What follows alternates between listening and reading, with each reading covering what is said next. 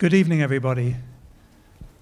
My name is Professor John Bynand, and I'm the Executive Dean of the wondrously named Faculty of Engineering, Computer and Mathematical Sciences here at the University of Adelaide. I'd first like to acknowledge the Kaurna people, the original custodians of the Adelaide Plains and the land on which the university's campuses at North Terrace, Roseworthy, Theberton and Waite are built. Welcome everyone to tonight's Research Tuesday. As many of you already know, this is our wonderful series of free public seminars presented by the leading researchers at the University of Adelaide. This year, for the first time, the Research Tuesdays program is incorporating a series of inaugural lectures. These lectures are held to mark a major milestone in our researchers' careers, achieving the rank of full professor. Tonight we welcome one of my own faculty's newest professors of mathematics, Finnur Larusson. Professor Larusson began his career overseas, completing his undergraduate degree at the University of Iceland, and then a PhD in pure mathematics at the University of Chicago. Since that time, Finnur has worked at universities in both the United States and Canada before joining us at the University of Adelaide in 2006, 9 years ago. Finnur's research expertise is in the area of complex geometry, and he is a leading authority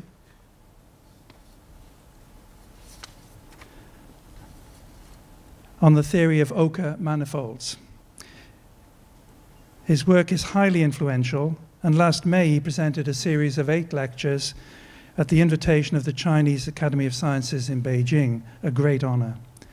He is also an outstanding teacher in the School of Mathematical Sciences, admired by his students and colleagues for his enthusiasm and clarity. And we will, of course, be relying on that heavily this evening. So would you please join me in welcoming our speaker, Professor Finnur Larusson. Thank you, John, for the kind introduction. Good day, everyone. Thank you all very much for coming. It's good to see so many people here. I want to thank Jessica Douglas and her colleagues in the Office of Marketing and Communications for promoting the talk so effectively. The title was their idea. I suggested some boring title like, "What do pure mathematicians do?" With that title, I'd probably have got 10 people. So in this talk, I want to introduce to you my discipline, pure mathematics, and give you a glimpse of my own research. Pure mathematics has a reputation as an inaccessible subject, forbidding even. Many of the abstract concepts of mathematics are far removed from our daily experience. It takes years of study just to understand what they mean, let alone being able to use them. In pure mathematics, we reason about these concepts, and for the reasoning to be reliable, it must be very precise. So abstraction and precision demand a highly specialized vocabulary. So it's no wonder that there is an aura of mystery around pure mathematics in the minds of many people. So in the next hour, I would really like to dispel a little bit of that mystery. I'll give you the short answer straight away. What is pure mathematics? Pure mathematics is mathematics for its own sake. So that means that the goal of pure mathematics is not to solve problems in other fields. Pure mathematics is mainly driven by its own internal forces.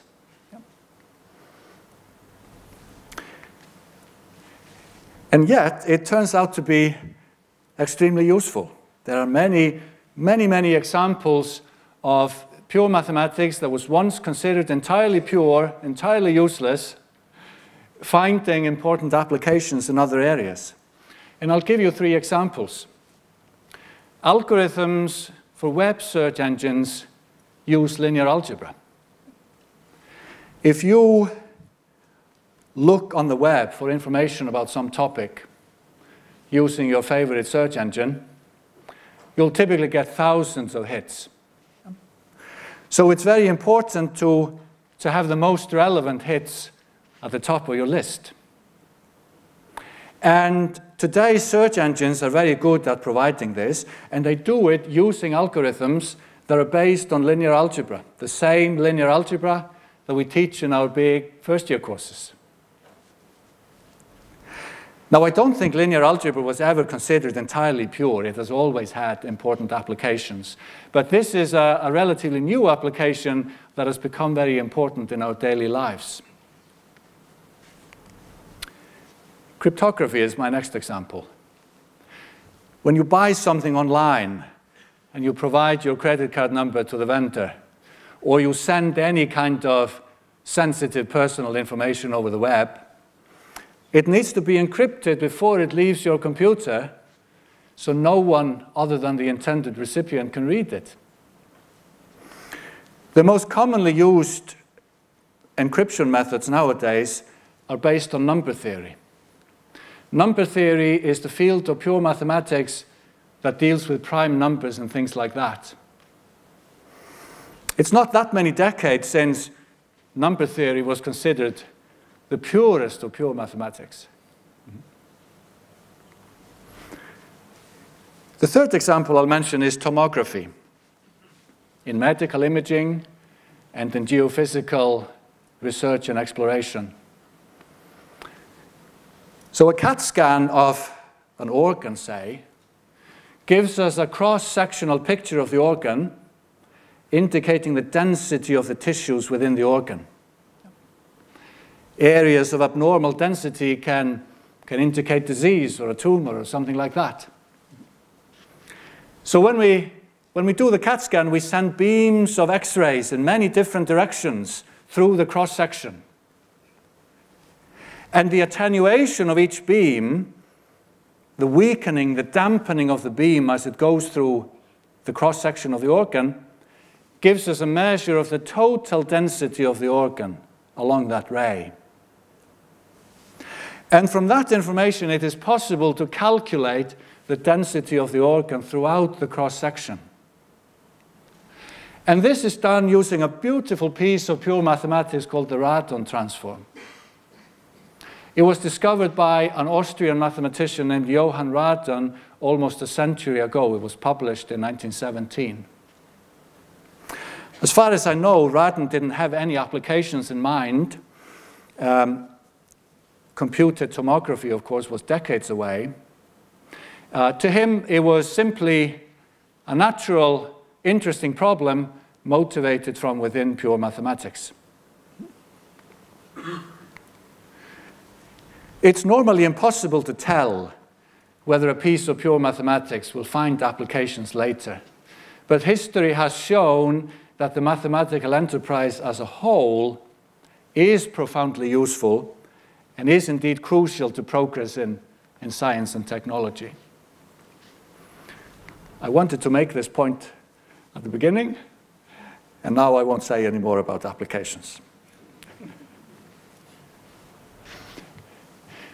The job of the pure mathematician, what is it? It is to discover new truths about mathematical objects and their relationships. Such truths are established by proving them. It's only via proof that mathematical truth can be known to us. What is proof? Proof, let's say, is a complete and convincing justification. Now, couldn't that mean different things to different people, you might ask? Well, there has been general agreement on standards of proof among pure mathematicians for at least a century. I will give you examples later of modern abstract mathematical objects and proofs. Here's the first mathematician. Well, we're going back 2,600 years, so nothing is certain, but tradition has it that Thales of Miletus was the first to introduce deductive reasoning into mathematics. He realized that to establish a mathematical fact, we need to prove it. It's not enough to check that it holds in 100 different examples. We need a general explanation that will cover all examples at once. Thales is also called the father of science. He was the first, or so it's said, to seek rational explanations for natural phenomena without reference to mythology. Imagine what sort of progress that was. I want to show you 3 fundamental properties of pure mathematics that you might perhaps take as the definition of the discipline. Mathematics deals with mental objects created by humans. For example, we see pairs of things all around us. 2 trees, 2 cats, 2 apples. From this, we abstract the notion of the number 2. But the number 2 exists only here, inside our heads. Still, these mental objects are so precisely defined that their properties do not depend on individuals, place, or time. I can go to a different part of the world, or if I had a time machine, I could go back in time, I could go back a century, and I could strike up a conversation with another mathematician about any number of mathematical concepts, prime numbers, for example, and we could be sure that we'd be talking about the very same thing. And the third thing is that in pure mathematics, we do not have permanent controversies about what's right or wrong. When a mathematician proposes a new, intricate, complicated solution to some open problem, it may take the community some time to check the solution. But once it's been properly checked, there is no room for controversy. It's either right or wrong. This is very handy when you're marking homework.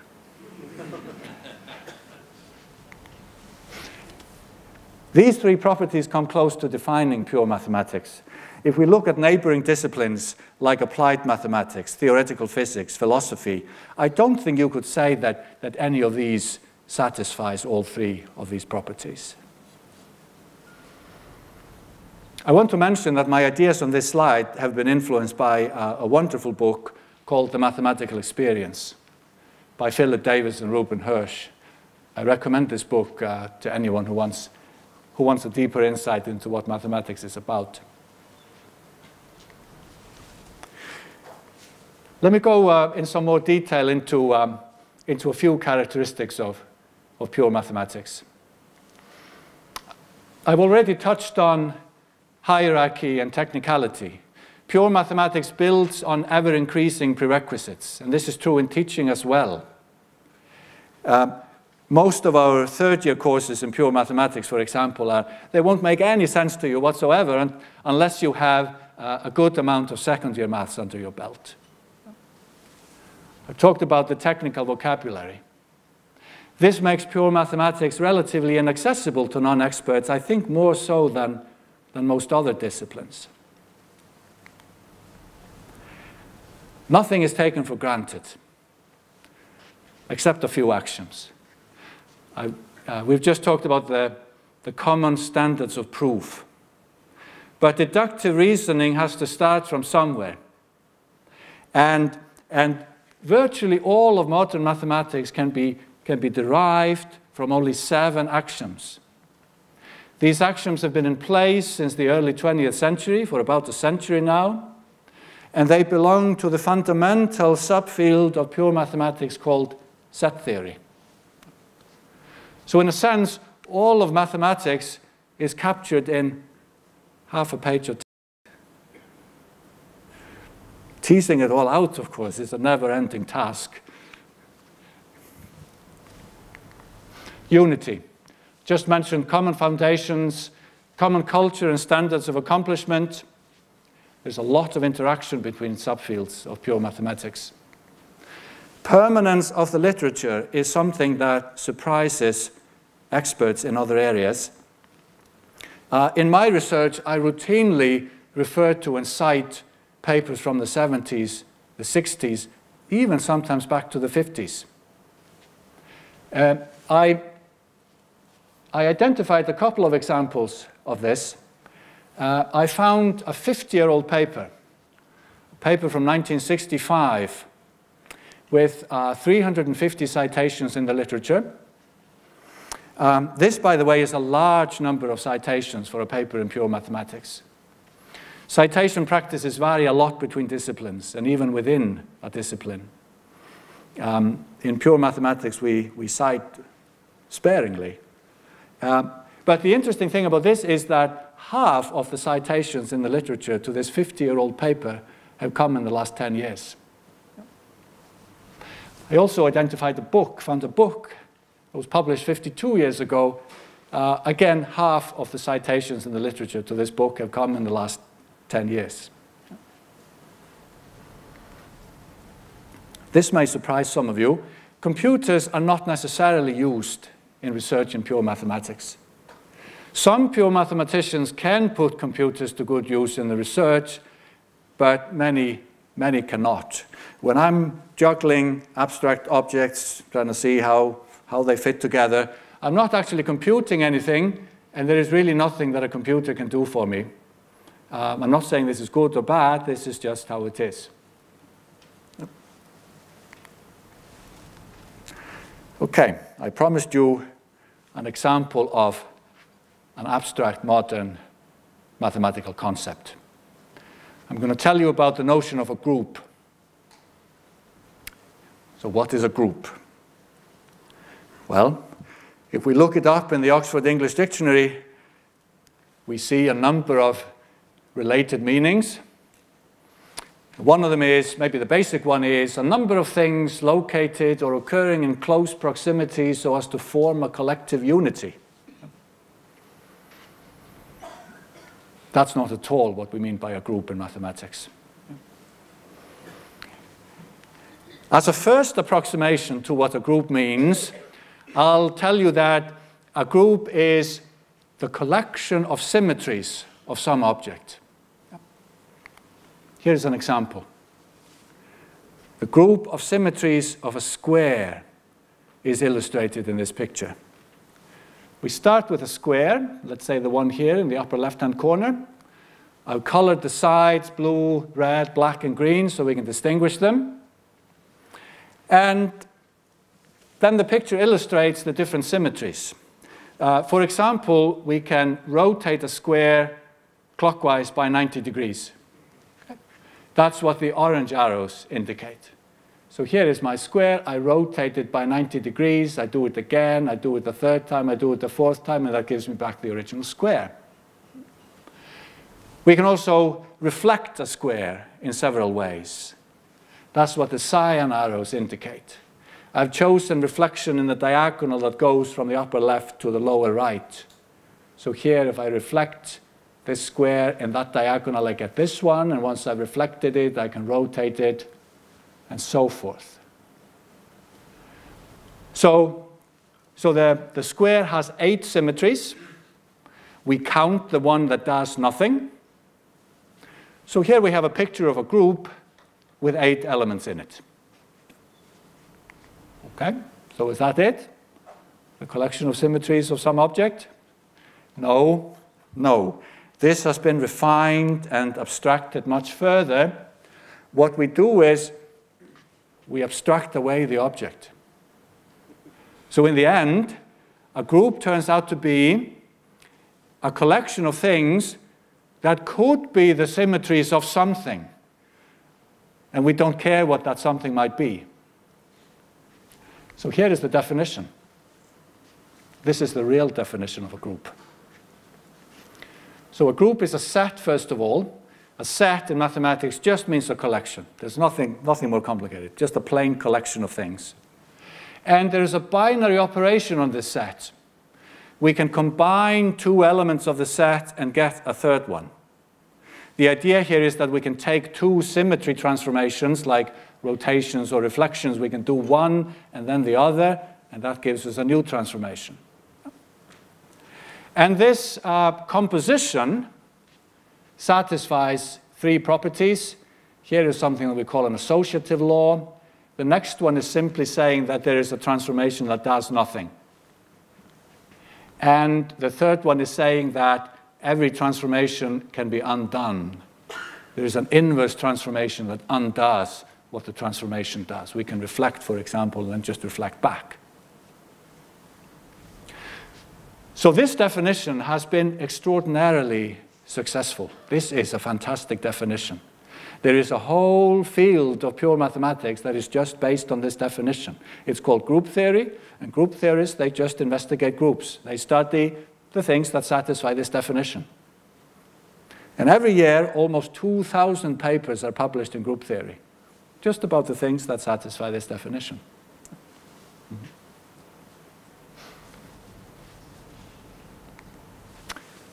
Okay, next, a sample proof. So I'm going to go back 2,500 years and tell you about the fact that was, is attributed to Pythagoras and his school in ancient Greece 2,500 years ago, that the square root of 2 is irrational. Or, more properly said, there is no rational number, there is no quotient, there is no ratio of integers whose square is equal to 2. The Greeks thought about numbers in geometric terms. They thought of numbers as line segments. So here I've drawn a square. I've drawn a square and the diagonal in the square. So what the Greeks would have said is that the side of the square and the diagonal are not commensurable. There is no unit of length that can be used to measure both of them, in the sense that both the side and the diagonal are whole multiples of this unit.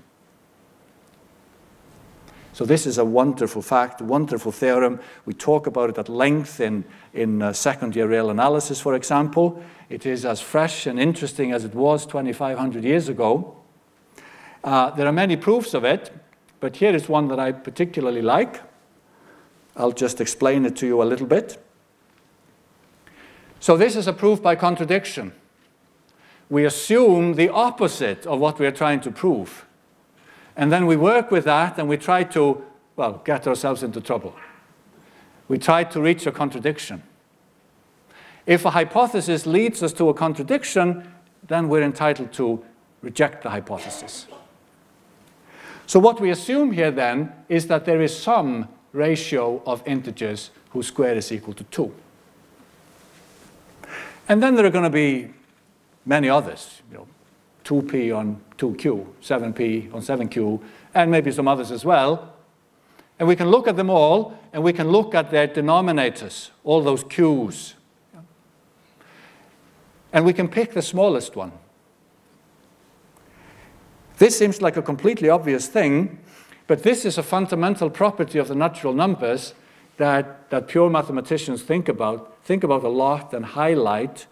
If you have some collection of natural numbers, numbers like 1, 2, 3, 4, 5, etc., there's going to be a smallest one.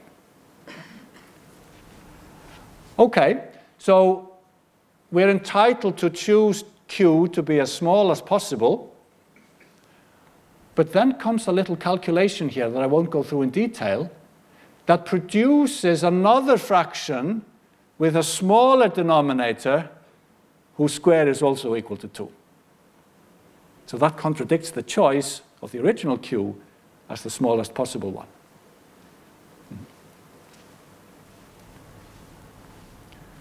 That was an example of a proof.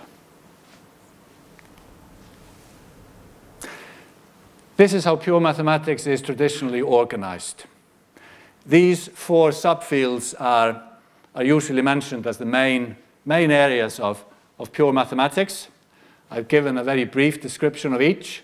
Algebra, the mathematics of arithmetic. Geometry, the mathematics of space. These go back to the ancient Greeks. Analysis is the mathematics of time, of change. If you've done some calculus, This is the kind of mathematics where you differentiate and integrate. Analysis goes back at least to Leibniz and Newton in the 17th century, but you can find traces of it back in ancient times. Topology is the most recent of the four. I'm describing topology here as the mathematics of rough shape, and I will try to explain that a little bit. Topology has existed as a field in its own right for only about a century. Let me illustrate what I mean by rough shape. So on the left there, I have a nice circular ring. Then in the middle, I have an ugly, irregular, deformed ring. But it's still got a hole through the middle. And that's all that matters. We say that these two rings have the same rough shape. And on the right-hand side, I have just a plain circle. The circle has no thickness, whereas the rings have some thickness. But the circle has that hole through the middle. That's all that matters. So these three figures have the same rough shape. It's interesting that you can make this precise. You can define very precisely what rough shape means, and then you can work with it, reason with it. Now, this division into subfields should not be taken too seriously. There is a lot of overlap and a lot of interaction between these areas, and some of the best mathematics involves two or more of them.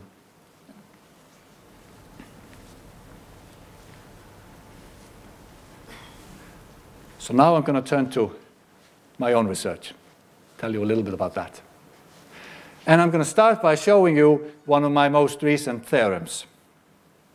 So this is a theorem that I proved in October of last year in collaboration with an excellent young Swedish mathematician by the name of Rickard Leckeng.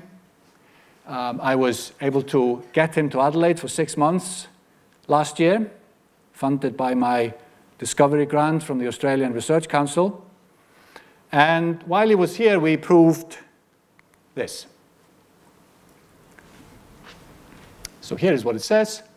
Let Y be an affine toric variety.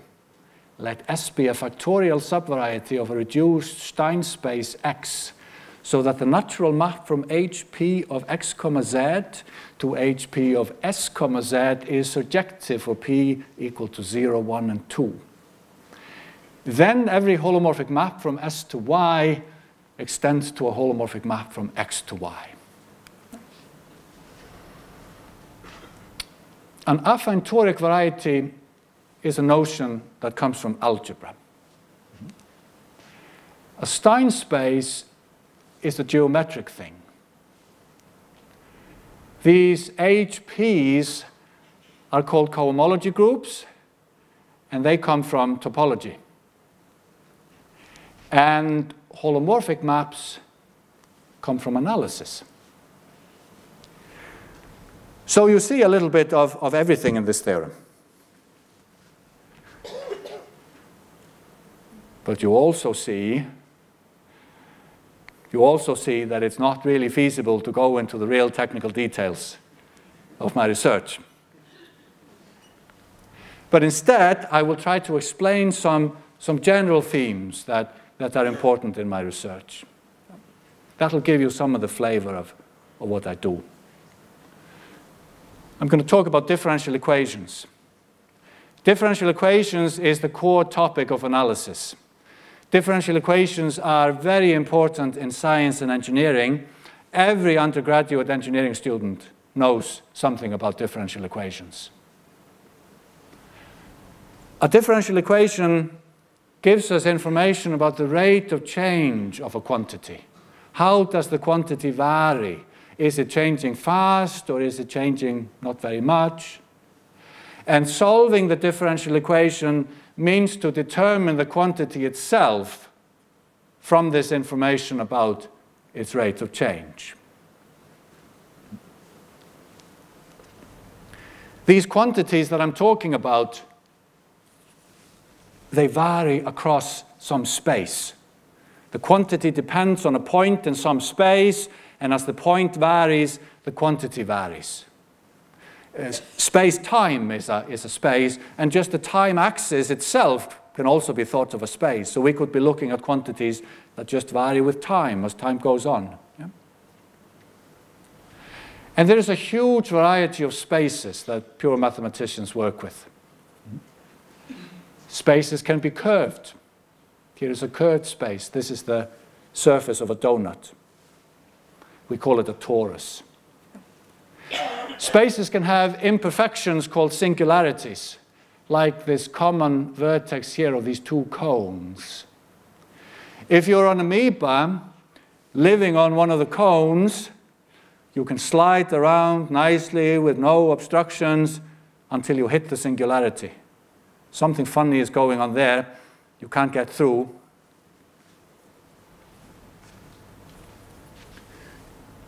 The line is one-dimensional. The plane is two-dimensional. Our ordinary space is three-dimensional. Mathematicians work with higher dimensional spaces, 4, 5, 6-dimensional, and even infinite-dimensional spaces. Here's a picture of an infinite-dimensional space.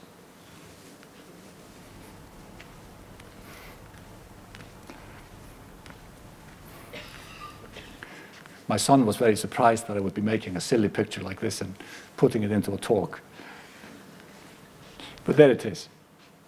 Let me throw in a question that you could ask of so many of these concepts. Do such spaces really exist?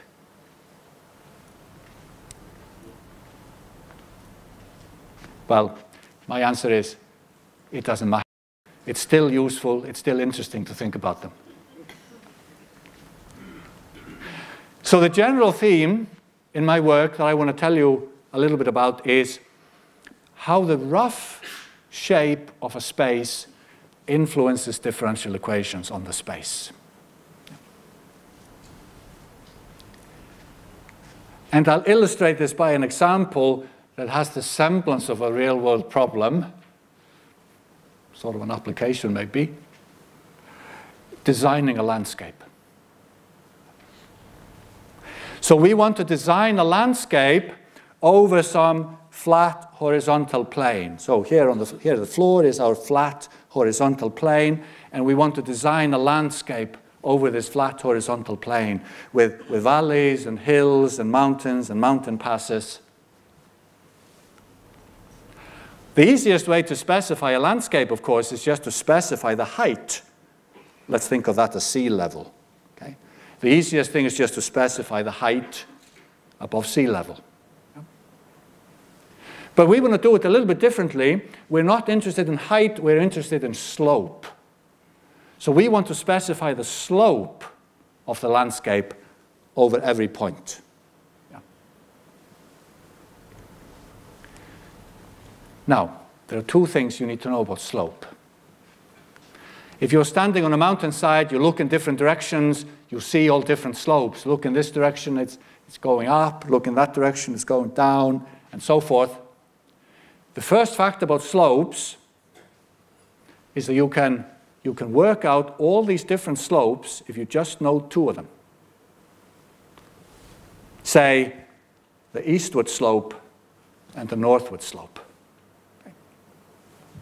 So we're going to specify our landscape, the landscape we want to design, by specifying the eastward slope and the northward slope over every point in our underlying plane.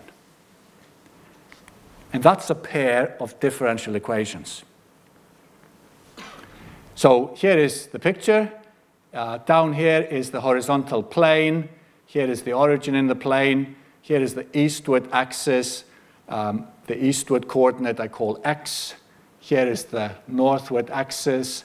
And I've drawn a little hill, a little part of the landscape over a portion of the plane. Here is a point down in the plane. I'll call it x, y. And here is the corresponding point in the landscape at height h.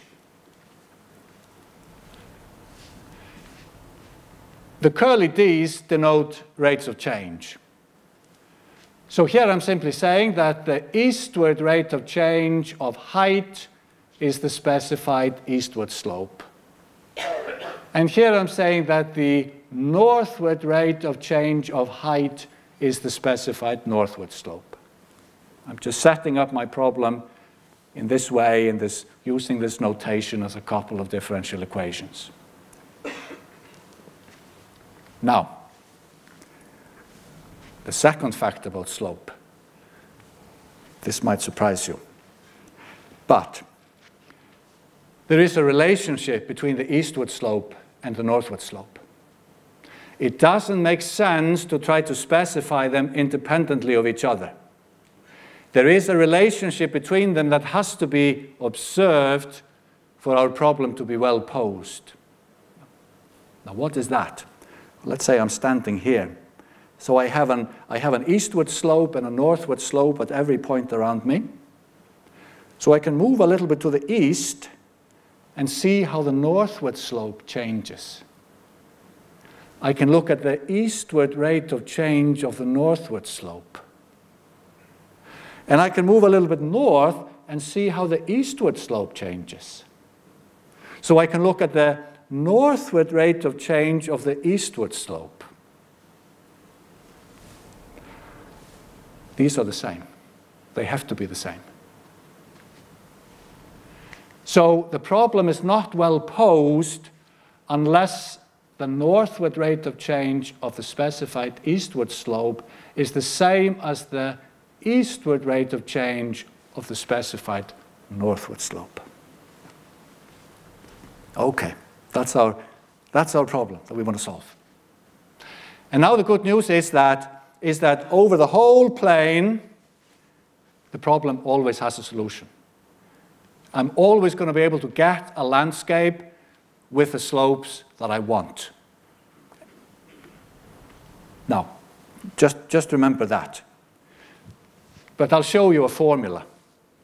If the symbols in this formula are unfamiliar to you, let me just say that this is another aspect of mathematics that I haven't really mentioned. Formalism. Formalism can be very powerful. Formalism is like a language. And here we have a fantastically compact and productive way to express the solution to our landscape problem. These symbols here, these elongated S's, these denote what are called integrals. There is something called integration. To figure out the height function that corresponds to the specified slopes, I just move around in the plane and I collect up all the little changes up or down in the height specified by the slopes, and that gives me a solution to my problem. Okay. Now I'm going to punch a hole in the plane. Punch a hole in the plane and thereby change its rough shape. It's not going to have a hole. I'm going to take out, say, a little disk centered at the origin of the plane. And then I claim that the landscape problem cannot always be solved. This particular problem can in fact not be solved. I'm saying that I want this eastward slope and I want this northward slope. Notice that I avoid dividing by 0 in these formulas by having removed that disk from the plane, by having punched that hole. I'm not going to get into trouble by dividing by 0. If you know how to calculate rates of change, this is something that, if you've gone through first year calculus, you'll be able to do this. You can see that my specification of slopes is consistent. Okay? The problem is well posed, but I claim that it cannot be solved. On the previous slide, I showed you that the problem could be solved by just giving you the solution. Now, how am I going to show that this problem on the plane with a hole cannot be solved? Well, I'm going to imagine that I have a solution and then I'm going to show you that something goes wrong.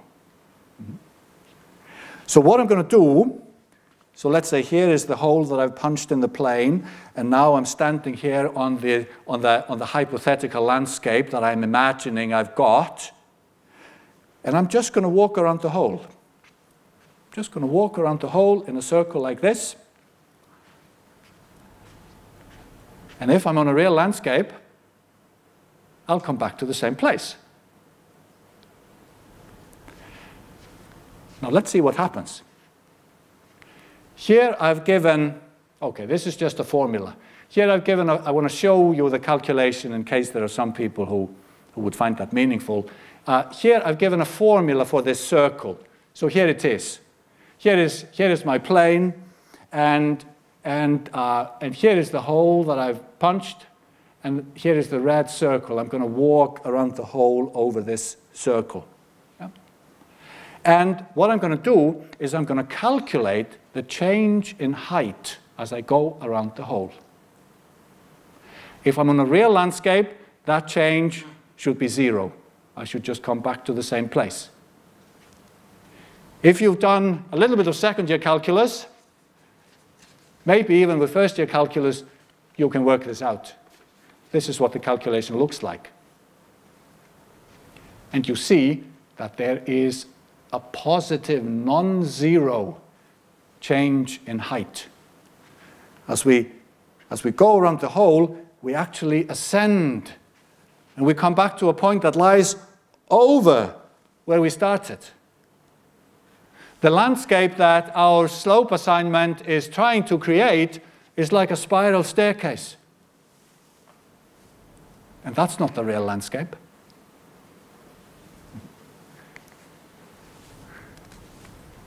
And this is just because of the hole. And the exact shape of the hole doesn't matter. It's just the fact that there was that hole. So this is an example of how the rough shape of the underlying space can influence solutions of differential equations.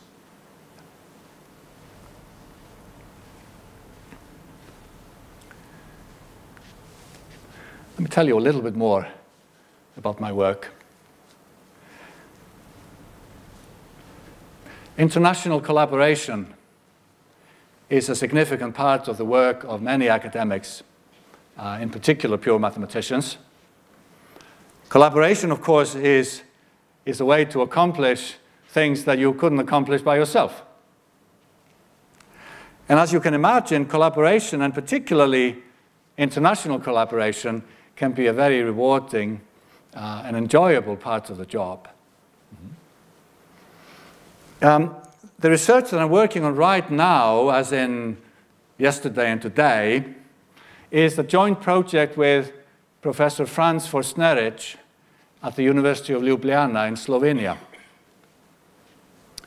And what we are looking at right now is a pair of infinite dimensional spaces. We've got two infinite dimensional spaces, one inside the other, like that. And what I've been banging my head against for a few weeks now, I'm still hoping I can crack this problem. I'm trying to show that the two spaces have the same rough shape. So these spaces are quite nebulous. They're quite shapeless. We really don't have a very, very clear picture of them. But they do have, each space does have a well-defined rough shape that we can get a handle on and study. And I'm hoping to show that the little space is just a smaller image of the big space, roughly. This would have some very nice consequences that I can't explain today.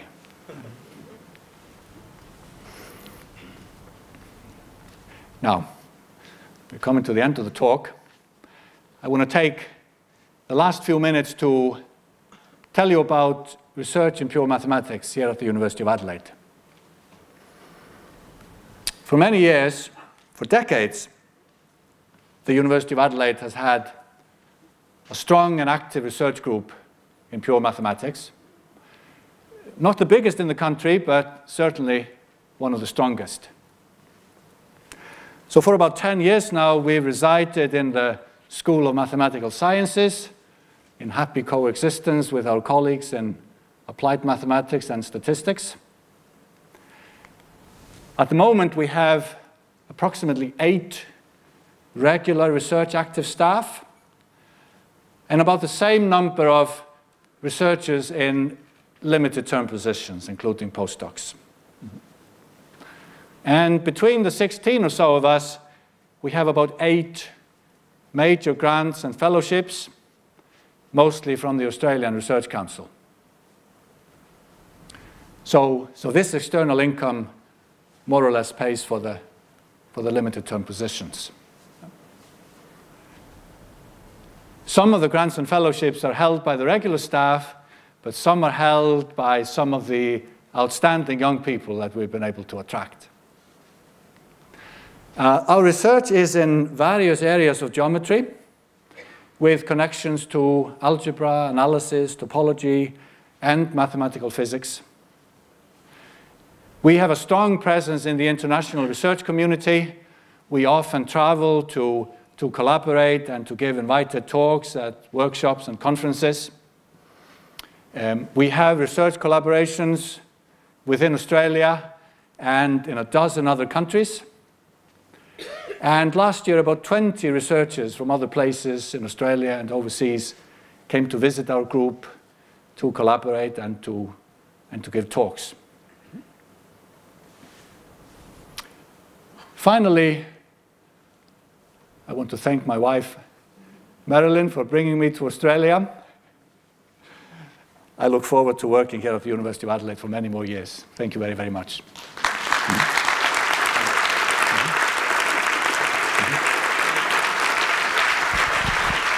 Thank you, Finnur.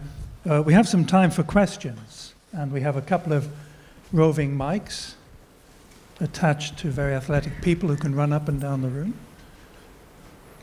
We'd like to ask the first, on the front here. Thank you. How much time in a given week or month would you actually spend on... Say again? How much time would you spend in a given week on helping students or teaching, and how much time would you spend on research? Well, typically, a typical academic spends about 40% of his or her time on research, 40% on teaching, 20% on administration and service. So this can vary, but that is the rough general rule. Yeah. So maybe 2 days out of 5 you can do research.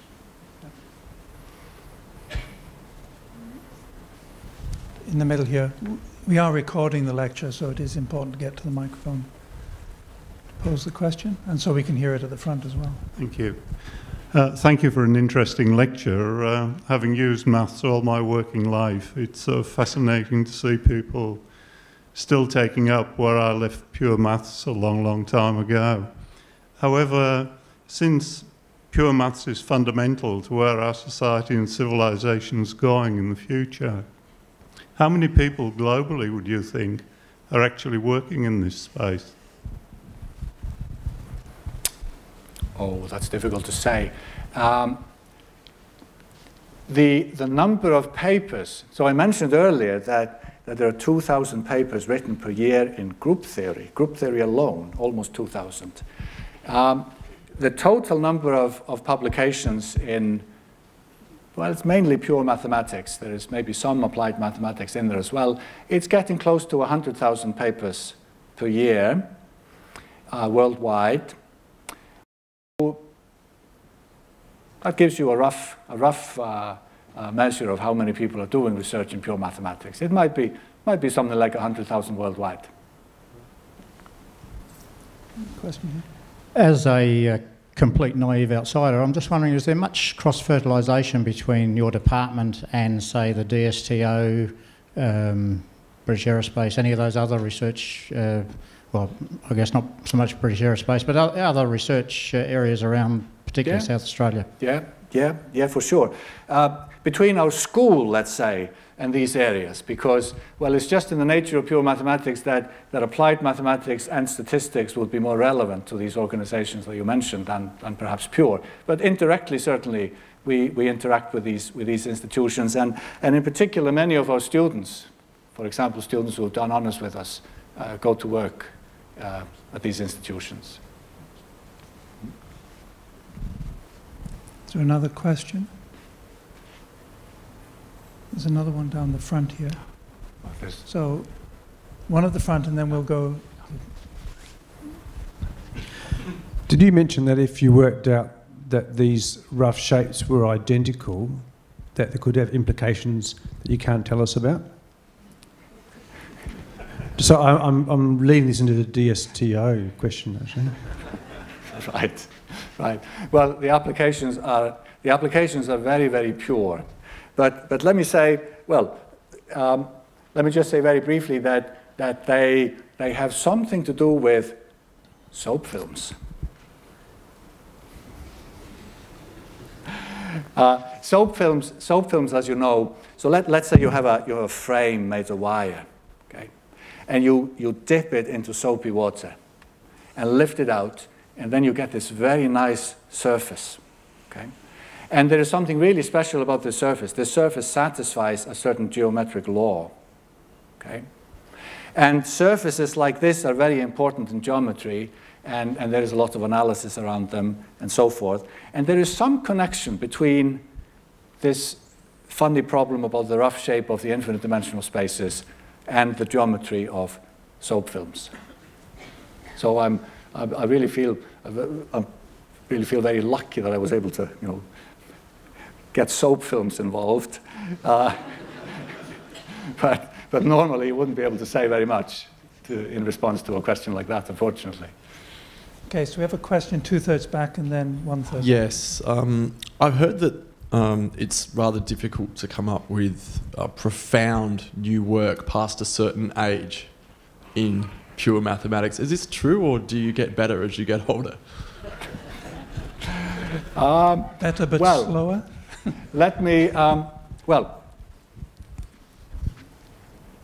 it all depends, obviously. But let me mention one thing. Another joint project that I'm involved in is with two mathematicians, one in Switzerland and one in the US. And the one in the US is retired, and he is getting close to 70 years of age, and he is absolutely phenomenal. He is doing fantastic work and really pulling his weight in this collaboration. So there are many examples of mathematicians who stay very productive at the highest level, certainly into the 70s. Questions? He wanted to ask the same question, so I've got one instead. Australia is moving more and more, or funding and whatever is moving more and more into research where you can see right away what it does and why it's useful. Do you feel pressured by that?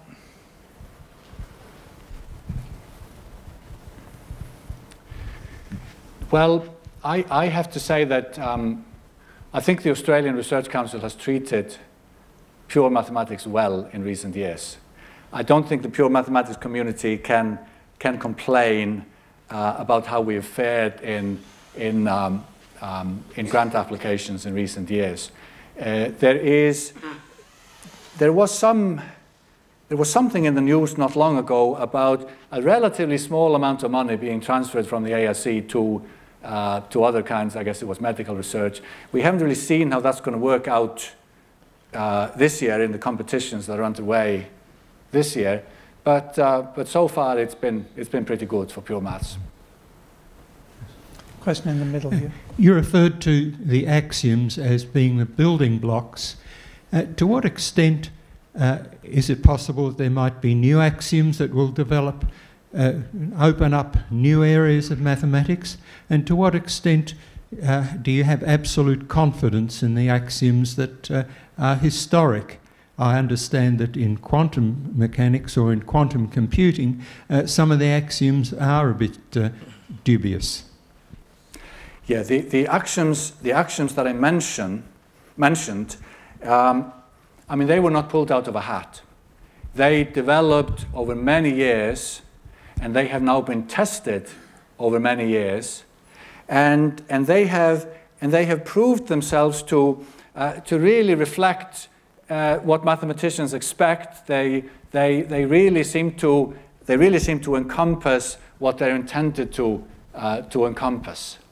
There is always the possibility of investigating new approaches, new kinds of mathematics.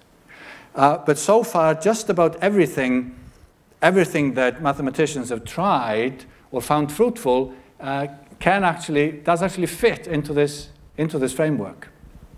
So maybe what we're talking about here is that, you know, mathematics really is not, it's not just a game with symbols based on arbitrary axioms. There is really much more to it than that. There is something, the mathematics we do for a reason. It's somehow natural, has evolved over a very long time, and these axioms have been very carefully chosen to reflect what we want them to reflect. It's not that the axioms came first and then the mathematics. The axioms were chosen so as to provide a secure foundation for the mathematics that we were doing anyway. I think we've got time for two more questions, one at the front and then one at the very back. I've actually got two questions. Just one, please. You mentioned at the beginning of the talk that the number 2 was in your head. In your opinion, do you discover or do you invent your maths? Yeah, that's a good question. Do we discover maths or do we invent it? I think, now, maybe I should say first that there is such a thing as the philosophy of mathematics. The philosophy of mathematics is a big and very active area within philosophy. And to tell you the truth, most mathematicians know very little about it and don't really care. The tiny bit, now I'm not one of those. I find it interesting. So the tiny bits of sort of philosophical comments that I made in this talk are sort of very down-to-earth layman's philosophy, a working mathematician's philosophy. And I think the truth is that well, I would even venture to say to all mathematicians, certainly the vast majority of them, it's a bit of both. You have a feeling that these objects somehow exist outside of yourself, independently of you. So you have the feeling sometimes that you're discovering something that was already there. But sometimes you have the feeling that you're actually inventing something brand new that didn't exist before. It really is a bit of both. And at the back. Yeah, fascinating talk, thank you. What inspired you to get into mathematics in the first place? Oh, that's a very difficult question. Why does someone get interested in something and not something else? Well, maybe it's just the way I am, you know. But the only direct influence that I can think of was my father. He taught me mathematics at home from an early age. That's got to have been an influence on me. And that meant that by the time I entered high school, I had decided that I wanted to be a mathematician. The decision was already made then. And that's the only direct influence I can think of. Thank you, Finnur. I explained the view within the School of Mathematical Sciences here that Finnur is well regarded for his enthusiasm and clarity. He then declared at the beginning of his talk that it was going to be inaccessible. I don't think he proved that. Indeed, the concept of assuming that you have a solution and then proving you don't has, for me, a horrid familiarity. So while some of the details of his work are obscure, Finnur has conveyed a great deal about the concepts of pure mathematics and the true appeal that the discipline has. And for me, the cultural significance within our society, which is why I believe ARC continues to fund it, irrespective of the fact it may take 100 years before Finnur's work is truly finding an application, perhaps even sooner. So I hope you'll join me again in thanking Finnur while I give him a small gift. Thank you very much. Oh, thank you, John. Thanks very much. Thank you. Thank you very much. Thank you. It just leaves me to finish by letting you know about our next Research Tuesdays event. Next month, unsurprisingly, we will recognize the centenary of the Anzac Gallipoli landing, and 3 of our researchers will join together in a forum to discuss some of the legacies of the landing. So if you're interested, please register and join us on Tuesday, the 14th of April. The details are on the university website, of course. Thank you all again for coming, and good night.